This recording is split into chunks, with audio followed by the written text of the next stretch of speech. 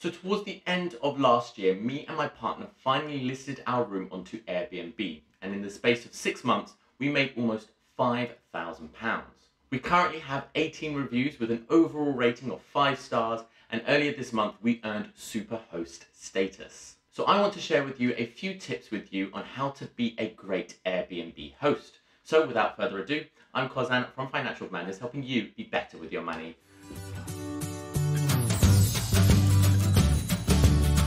So the first tip is probably the best thing we ever did for our Airbnb room, and we actually only did this really recently, but I wish we did it from the very beginning, and that was to create a welcome booklet for the room. Not only do I think that this gives an air of professionalism about you as a host, but you can provide some really useful information to your guests, such as general ground rules, how certain appliances work within the room, if you offer any additional services like washing or parking, you can leave all of the instructions in here. We also found it useful to add information about the local area as well that might be useful, such as the closest supermarket, the closest corner shop, transport stops, and what we found to be unusually really helpful was providing the location of a local post box, as a lot of our guests last year who visited also had to post their PCR tests shortly after arriving, so it became a very common question. So adding this level of detail we thought was going to be very helpful. We have definitely noticed that one of the key things that makes a great host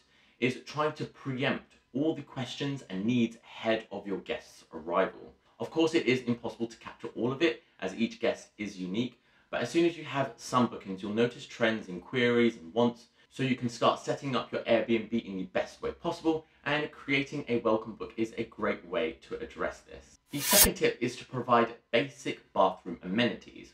Now, I personally think this is absolutely essential, and as it again shows you have preempted that some guests who perhaps have forgotten certain bathroom amenities, or perhaps they couldn't bring it because they were flying. So we always make sure we are stocked up on shampoo, conditioner, body wash, toothpaste, and hand soap. I suggest going with the liquid version rather than a bar soap, as bar soaps are not the best to look at after a few uses. If you have these basics covered, you are definitely on the right track. Now, if you are concerned about spending too much money and constantly restocking these items, just to let you know, we actually found that our guests do tend to bring a lot of their own products. So we actually rarely need to restock these amenities. But what we do know is that our stuff does get used. So obviously it has proved helpful to some guests. And also make sure you do provide a sanitary bin for obvious reasons.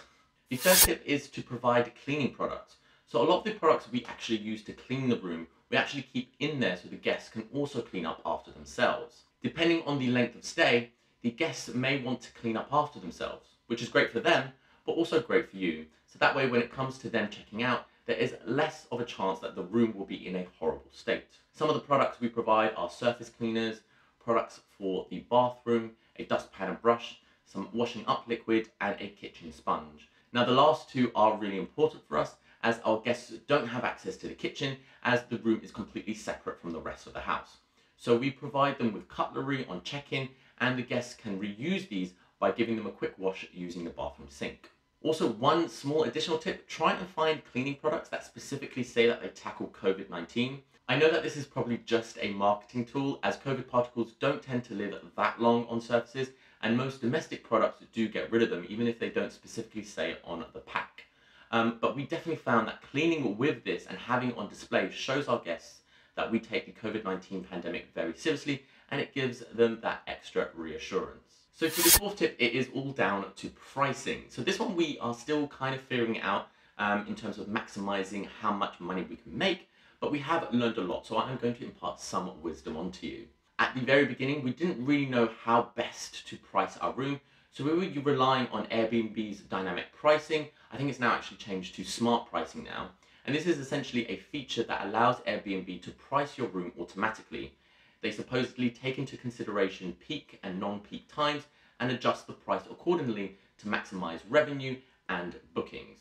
But in the nicest possible way, please do not use it. Turn it off. We found that the logic behind this tool was really focused on getting as many bookings as possible rather than pricing the property correctly. We found that the tool pretty much always recommended we put our room on a price that is a lot lower than we normally get bookings for. Like, I'm actually talking between £10 to £25 less per night on a regular basis. I would definitely suggest using it more as a gauge, especially if you are new to Airbnb and you're not used to the pricing strategy, But in reality, really just use it as a gauge to determine what your lowest price is, because that's all I think it's really useful for. One thing that we've actually tried to do more recently is to think more like a hotel. So we have started out blocking out key holidays and increase the price in accordance to what we think demand is going to be. So for example, for the Christmas period that has just gone by, the room was priced slightly more expensive than a normal period, and it absolutely worked. You can see here that December was our biggest month in takings, and that's even with us enduring a few guests cancelling on us due to a few uncertainties thanks to COVID-19.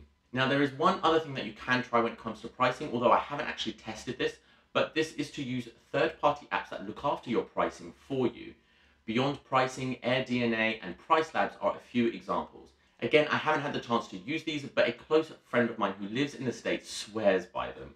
So yeah, it is something we are looking into, but yeah, just haven't had the chance yet, but I'll be sure to let you know how it works once I do get on board.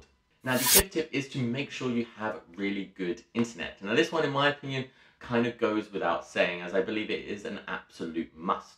Please do make sure that you provide the best internet as possible with absolute good quality. I guess the only exceptions would be if you are based in an area which has trouble getting access, like a rural area or maybe in the mountains. But if you are in a residential area, or particularly if you are in a city, you really don't have any excuses. Particularly now, as we find that a lot of our guests actually work from our Airbnb, so it is becoming more and more crucial for our guests to have this service. Like honestly, I really think you may struggle to get 5-star reviews without good internet. I mean, I personally remember all the hotels I've been to that have poor internet. It's something that if you don't really have, it sticks out like a sore thumb. So please do make sure that you have this one covered. So tip number 6 is to provide other key amenities. Now I think some of these amenities are really crucial to have in your basic package, as I do believe they are really helpful to your guests. So a few examples that we provide are an iron, an ironing board, a hairdryer, a full-length mirror, a clothes rail, entertainment, so we provide them with a TV that has Netflix, Disney Plus and Prime ready to go, a Bluetooth speaker that's actually in the lights, which is kind of cool, a small table to act like a desk or a dining table, foldable chairs, a suitcase rack, and extra towels. Some other things that we also include, which again is specific to our room, because remember that they don't have access to a kitchen, so we do provide them with a microwave, a kettle, a mini fridge, along with some complimentary tea and coffee and some treats on arrival. Tip number 7 is that if you do have the opportunity to provide parking to your guests, you should make sure that you clearly advertise this on your Airbnb posting. We have off-the-street parking and always offer this to our guests if they need. And to be honest, I'm actually kind of surprised at how many guests actually bring their car with them, especially for us, as we do live in London and public transport is comparatively really good. But yeah, I would say about 30% of our guests actually needed our parking space, which was a higher number than I was originally expecting. So offering this will definitely help you. So tip number 8 is to try and offer additional services with a small premium. Parking is something that I've already just mentioned, and you could give them a small fee, although we don't actually specifically do it. We do offer our guests the use of our washing machine and tumble dryer with a small premium, although we do have a small caveat on this. For guests that do stay for a longer time, we do give them a few free washes. Again, this is some things that don't necessarily get discussed during check-in, but yeah, going back to my first point, having this information in your welcome pack with prices can be super helpful. Another idea that we are hopefully going to be trialing soon, and this only kind of really works if you are in the same vicinity as your guests, and that is to offer food to them. So providing them with maybe a small a la carte menu. So my partner, who absolutely loves cooking, is currently in the process of getting his food license. So once we do have that, it is something we are looking to add to our additional services list. So tip number 9 is to obviously clean the room and clean any lobbying areas. So for the first part, so cleaning the room is obviously a no-brainer. One of the things that you are rated on Airbnb is your cleanliness, which makes up part of your overall score. So make sure you always clean to a high standard. But something that you may also want to clean are areas that the guests will see, but not necessarily use. So for my example, on a check-in, the guests will come through our main door, go through our living room and kitchen to the outback that is in our garden. So we clean the entrance hall and the living room and the kitchen every single time. Obviously, it doesn't have to be a very intense clean, but just tidying things up and having the surfaces moderately clear and clean, especially in the kitchen, I think just adds to the overall experience. In my opinion, first impressions do matter. So even though our guests don't use our house, I think subconsciously having them walk through and see a tidy house that we live in, they can equally expect the room that they'll be staying in will be of the similar standard. And the 10th tip is to be relaxed and super friendly. I mean, having someone in your property can be a daunting ask, especially at the very beginning. I know when we first started, I did feel a bit overprotective of the room. I was worried what the state of the room would be when they were checking out, what if something breaks, blah, blah, blah. I mean, fortunately for us, we haven't had anything bad happen to us, but in all honesty, you need to be relaxed about the whole situation and show your guests a really friendly vibe. As long as you explain clearly what the ground rules are in a friendly manner, it really just puts the guests at ease. No one really likes an overprotective host. Also, I try to make the point to tell them that if they do have any questions or concerns, that they are free to reach out to us and we will do the best that we can do to accommodate them. We actually also invite them to a group WhatsApp group that we've set up because we are 3 people living in the main house, so we find it easier to use that rather than the Airbnb app. We always suggest that they join the group and always let them know that someone will be available to help them whenever they need, which just makes it a little bit more personal, and that's what you kind of want to achieve here. Moving on to tip number 11, and that is to always ask your guests to leave you a review. Reviews are so important on Airbnb, especially if you are starting out.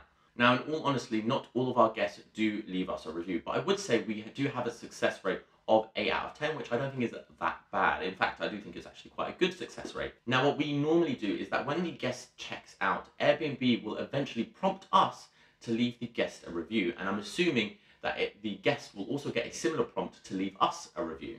Now, when this happens, I do drop them a simple text saying that we do hope that they enjoy their stay with us and ask them if they could spare a few minutes to leave us a review. And we also let them know that we have left them a review or we plan to do so either way. We never used to do this at the very beginning because we kind of felt slightly embarrassed to ask, but then I realized we were probably just being a bit irrational, and it's actually not that embarrassing, especially if you tone it in a really friendly way. Now, for my final tip, number 12, is to always listen to feedback and don't take things too personally. And I even would actually encourage you to actively ask for feedback on certain occasions. I would suggest that if you are actively doing it, have these conversations privately, because although constructive feedback is really helpful, it doesn't particularly look good on your review page. But yeah, listen and take it on board, as this is essentially 3 tips on how to make the experience better for your next guest. So just to give you a couple examples from our own experience, so as our room does have a sofa bed, one of our guests who did stay for a very long time did say that it did become a little bit uncomfortable to sleep on there after a long period. So from that, we actually did buy a mattress booster, and then since then all the guests have complimented how surprisingly comfortable our sofa bed is. Another example is that we did have a guest who is a light sleeper, and he suggested that we provide the guests with earplugs because we do live near a train line and we do have the occasional freight train running through the middle of the night. Now, although I've never heard them, even though my bedroom is a lot closer to the train line, I can definitely see why it may bother someone who is very sensitive to sound when they sleep. So yeah, we took the feedback on board and we bought a pack of earplugs and now provide them to our guests if they need them. Of course, you don't have to take all of the feedbacks you get on board, but if they are easy or inexpensive and you can agree with it on some level, then why wouldn't you? This is essentially free advice on how to make the experience even better. Cool, so those are my tips on how to be an amazing Airbnb host. Let me know if you did find any of these really useful, or equally, did I miss anything? Drop a comment down below, it would be great to share some ideas. And yeah, remember, if you did find this video really useful, I would appreciate if you smash that like button. That does wonders for the YouTube algorithm and the growth of my YouTube channel. And remember, I release a video every single week, so if you want to keep up to date with those, hit the subscribe button too. See you later. Bye.